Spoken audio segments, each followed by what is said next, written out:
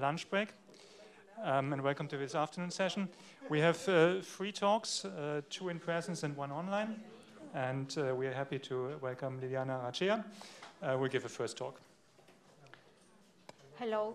Yes, you can hear me. So thank you very much for coming, and I would like to thank especially to the organizers who persisted in organizing this nice activity in person, and who were really very helpful in finding all kinds of last-moment solutions to enable us to come and to be here.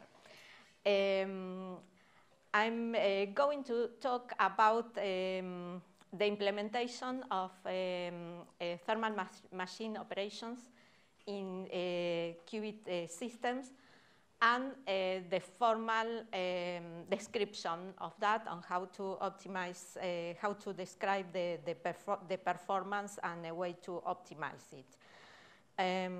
So, first problem.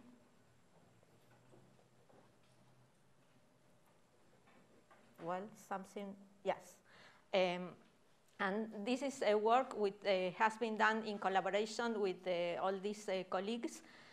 Pablo Abiuso from Barcelona, Vivek Bhandari, who was here in Trieste when we started the work, and now he moved to Rochester.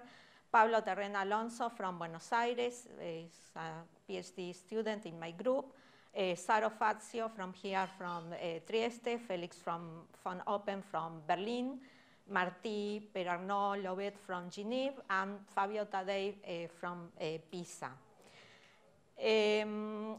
This study is partially motivated by some nice recent experiments on thermal transport in qubits. This is an example where the thermal conductance in a qubit placed between 2 reservoirs at different temperatures. These 2 reservoirs are made up by the surrounding circuit in different configurations, with and without resonators, which show very impressive features of coherent transport through the qubit.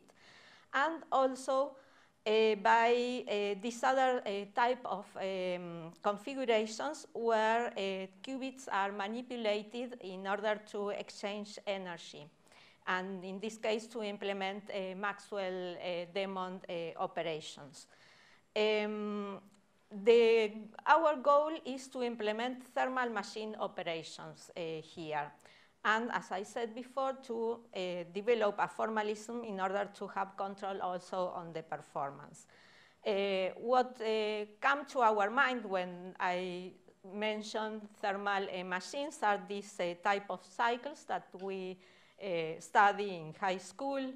But I'm not going to speak about exactly this kind of cycles, which operate quasi-statically.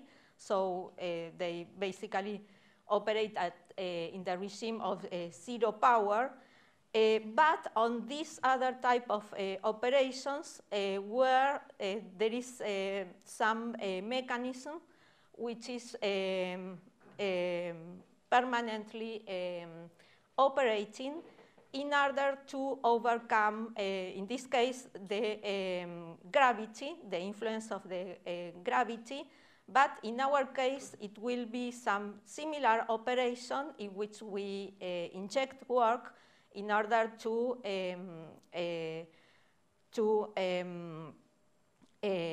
refrigerate or to extract heat from a cold reservoir against a thermal bias. Or the reverse operation, in which the heat flowing from a hot to a cold reservoir can be used in order to generate work in a similar way as this Archimedes pump operating in reverse. To present these ideas, I find it useful to, first of all, introduce the concept of pumping and quantum pumping, which was a very popular subject already 20 years ago in the context of electron systems. this is a very well studied device where we have an electron quantum dot, which is affected by these two voltage gates. These two voltage gates control the degree of contact with the neighboring reservoirs in a way that, for instance, this gate opens, electrons come inside, this gate closes while this other one opens, so the electrons inside flow towards the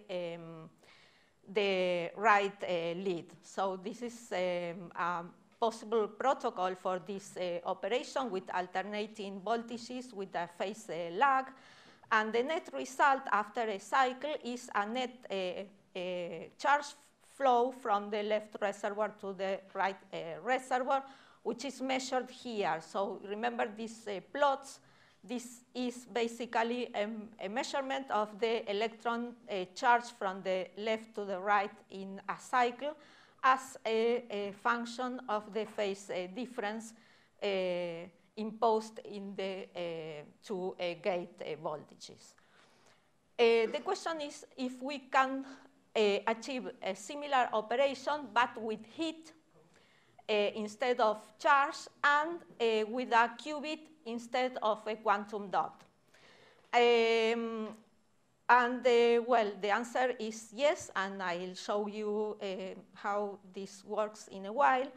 We can think about in the qubit in terms of these qubits implemented in these circuits, in these superconducting circuits, in which we represent the surrounding circuit as a gas of many modes, in our case, because they will play the role of a reservoir. We have this Hamiltonian for the qubit, and these parameters, the parameters entering in the qubit Hamiltonian can be operated in time. This is the coupling between the qubit and the circuit or the reservoir, in which enters here some Pauli matrix. So this tau is some Pauli matrix that can be X or Z, or maybe Y, but I will consider X or Z, and this type of coupling can be architecture by the design of the circuit. So now consider that the qubit is coupled to two of these surrounding circuits, in principle for the moment at the same temperature. And imagine that we implement the coupling with different Pauli matrices to the left and to the right. So in our case, we choose sigma x in the coupling to the left and sigma z in the coupling to the right. And now let's perform this type of cycle. So implementing this kind of different coupling means that if we prepare the state of the qubit aligned in the x direction, it couples to the left, and if it is in the z direction, it couples to the right. And then we can implement this cycle when we change, so this is as a function of time, the cycle in the Bx and Bz plane. Let's assume that at a given time we couple to the left reservoir, and the qubit allows the reception, so there is some exchange of energy which is received by the qubit from the reservoir. Now we make the qubit evolve, introducing also a set component and increasing the modulus, so increasing the level separation here. In this way, in this protocol, we will increase the amount of energy stored in the qubit. And at some point, we couple only to the right, connecting with this sigma set when it is perfectly aligned in the set direction. So the energy is delivered from the qubit to the right reservoir. At the end of the day, as in the case, in a similar way as in the case of a charge, we will have, after a cycle, a net pumping of heat from the left reservoir to the right reservoir. Of course, during this process, we are implementing time-dependent protocols, so we are also generating some dissipation into the system.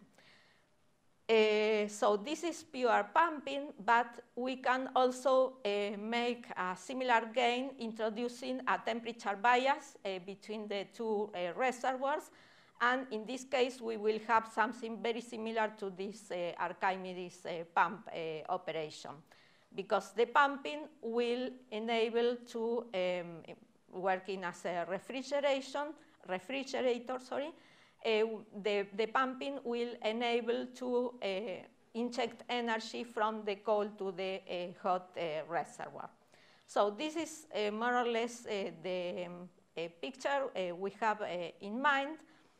And now I'm going to tell you which are the theoretical tools we developed to study this in more precise way.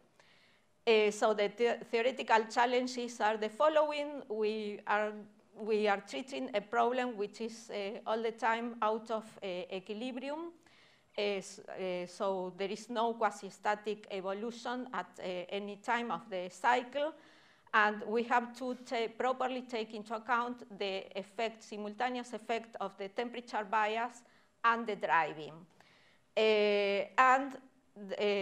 Our aim is to provide a proper description of the dissipative effects as well as the heat work conversion mechanisms, which are the ones which are the essence of the thermal machine operation.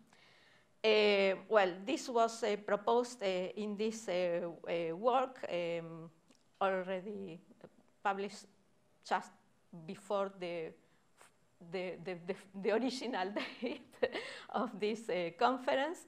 The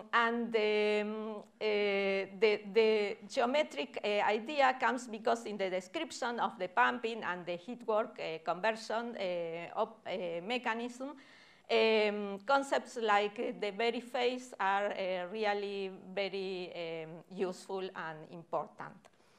This is the general setup. So in our case, I'm going to tell you the case of the qubit here, placed between two reservoirs, one hot, one cold. These two have different temperatures, and it will be operated by, so the theory is formulated by n driving parameters.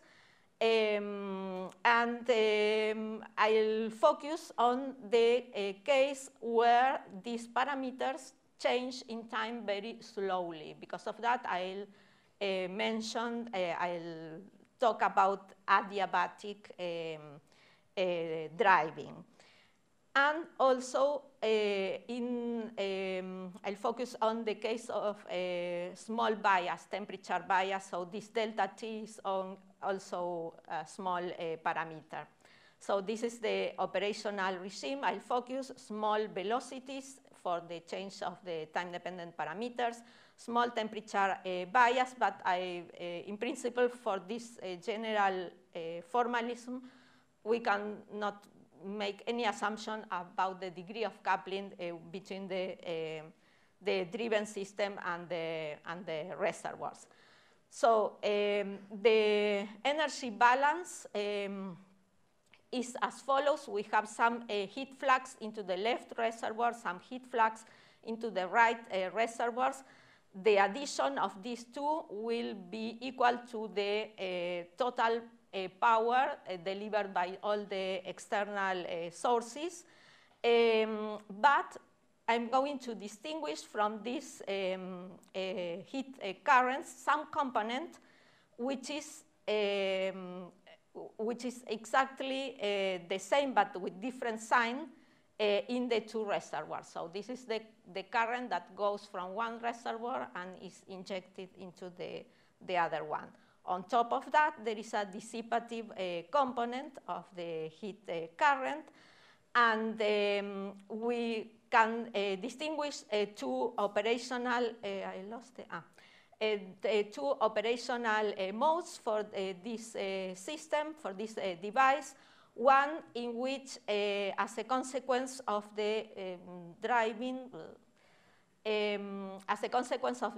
we of course have dissipation, but we can use a part of the heat transported from the hot reservoir into the cold one to generate some useful work. This is the heat engine operation.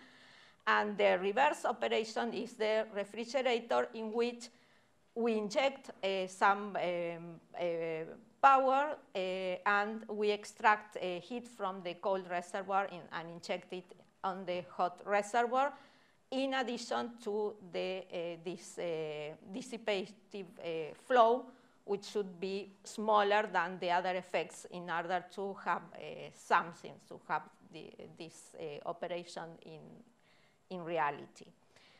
From the formal point of view, the strategy is to implement a linear response treatment in the velocities and in the temperature bias, and to analyze the geometric properties in the space of the parameters, of the driving parameters. I'm not going to provide details, so these are the two references.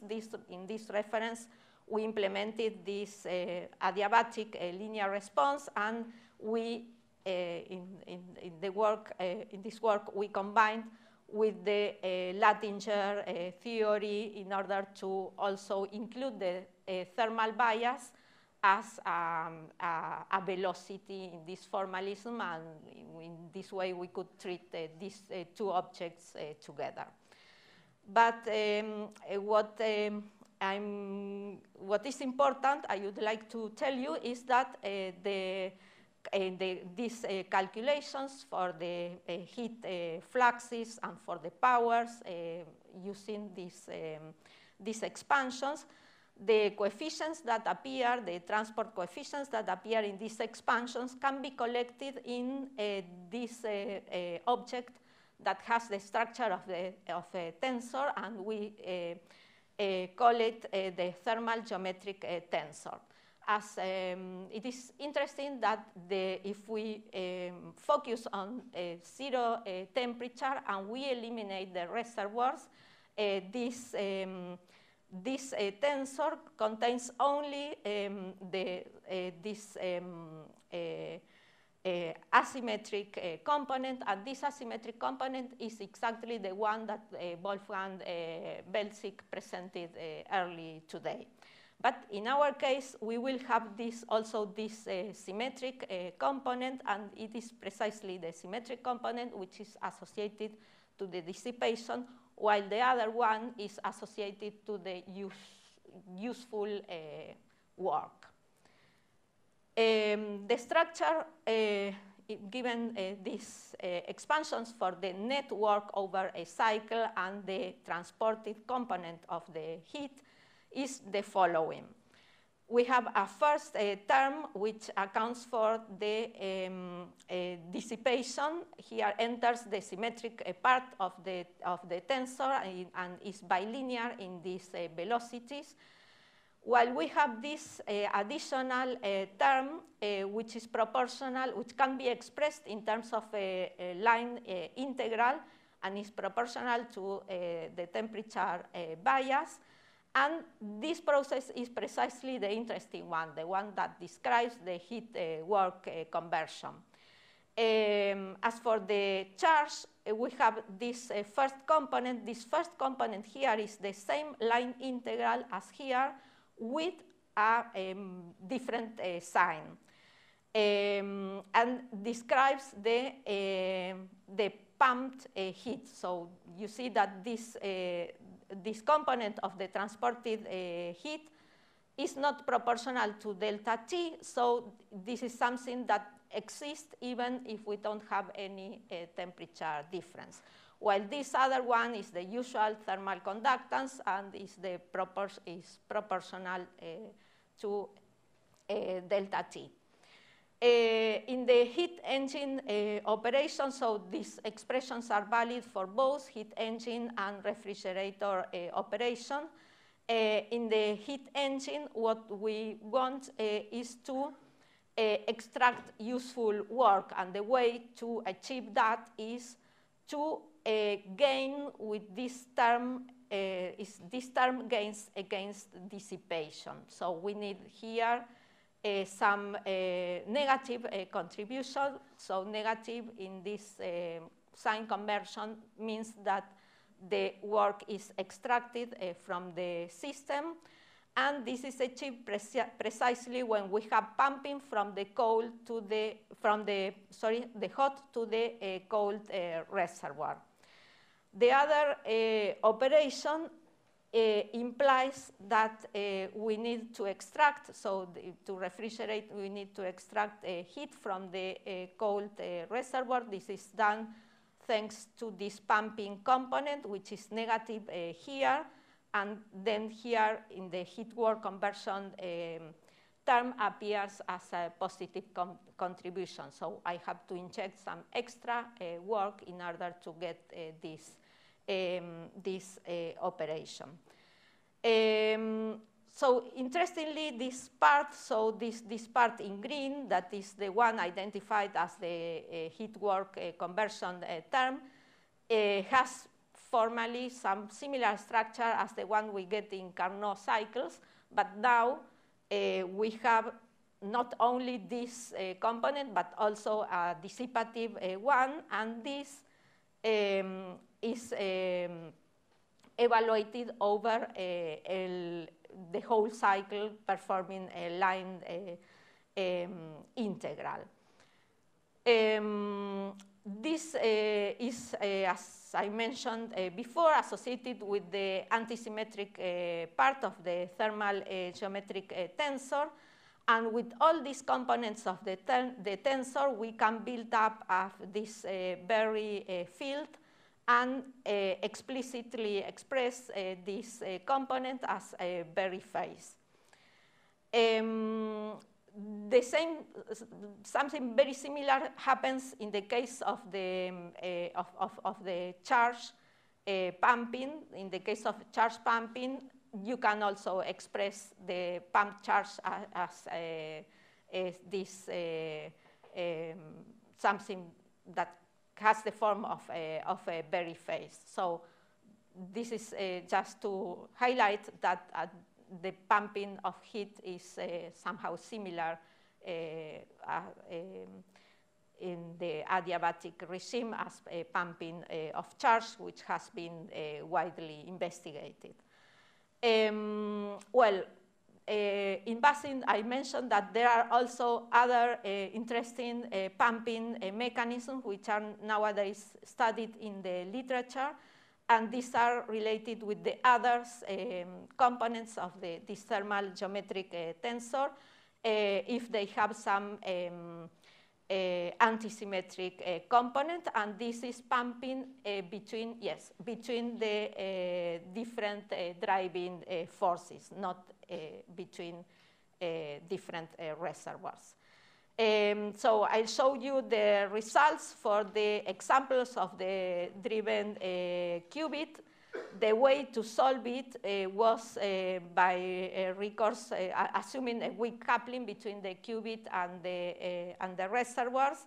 I'm writing here the references, but I'm not going to present technical details. Is basically to work with the suitably defined master equations, in which we have some frozen component. The frozen component means that we, freeze the Hamiltonian at a given time.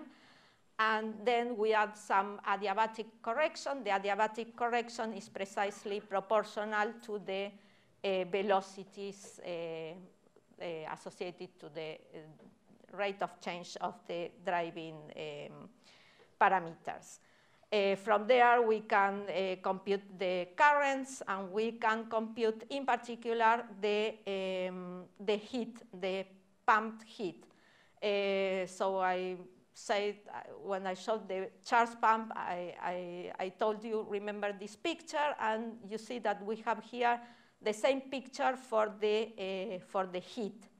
So this is the pumped heat, is shown here in black, and in red we are showing the dissipation. The way to calculate this is by solving these equations, properly defining this vector field, and given these protocols, these different protocols with different phase lags, we calculated the average over the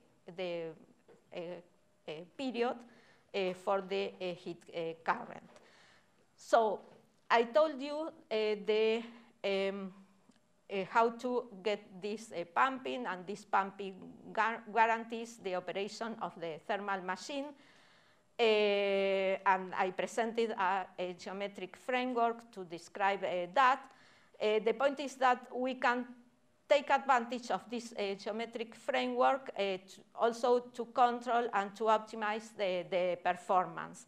And to optimize the performance, we need to control the dissipation, and the nice thing is that dissipation can also be described by a geometric concept. So the dissipation was bilinear in the velocities, and what appears here is the symmetric component of the tensor. And this integral has the structure of, so the symmetric component has the structure of a metric in some strange space defined by the parameters. And this quantity can be related to the length in this, between 2 points in this strange space with this metric. It can be shown that the dissipation is lower bounded, and this bound is saturated by a length which corresponds to the connection.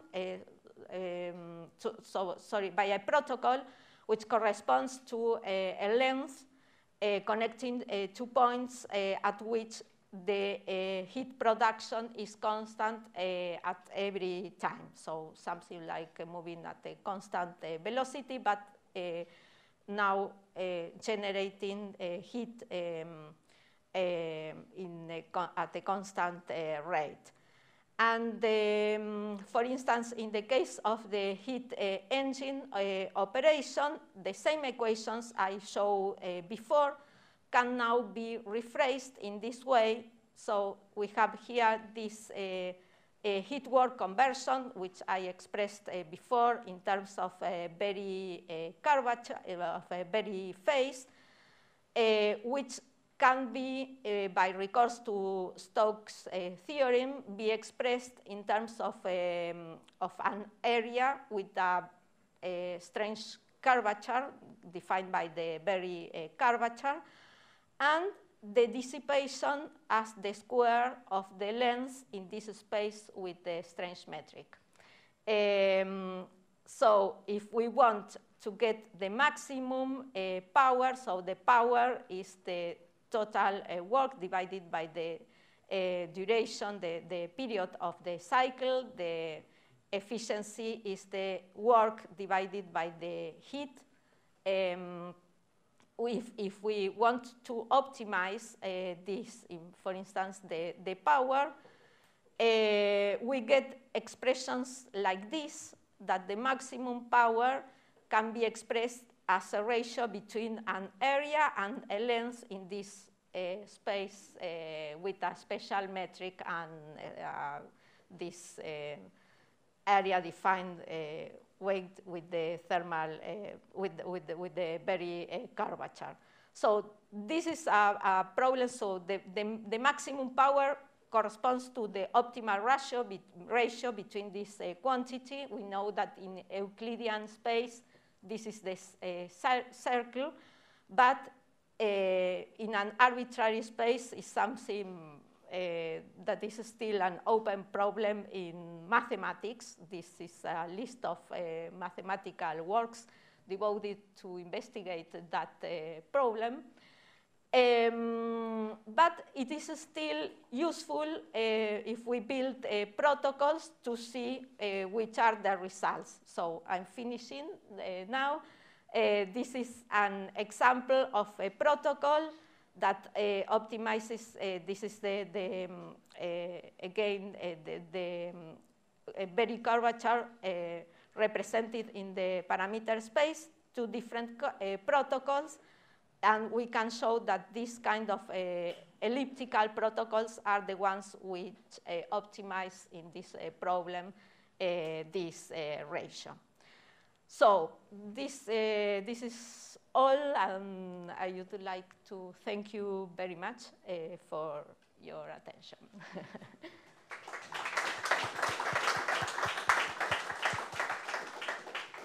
Thanks for talks. Any questions?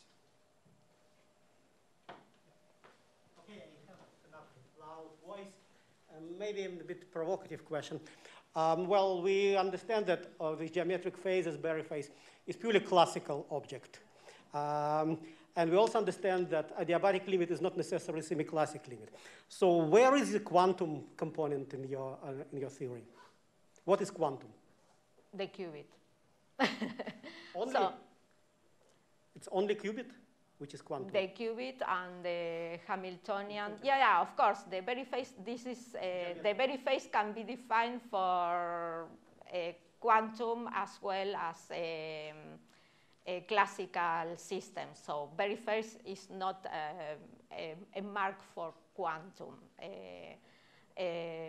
But in this case, it's useful to analyze so it appears naturally and in the structure of the problem. So the quantum is the system itself, and the fact that it's operating in some coherent regime. So it's the context, not the formalism.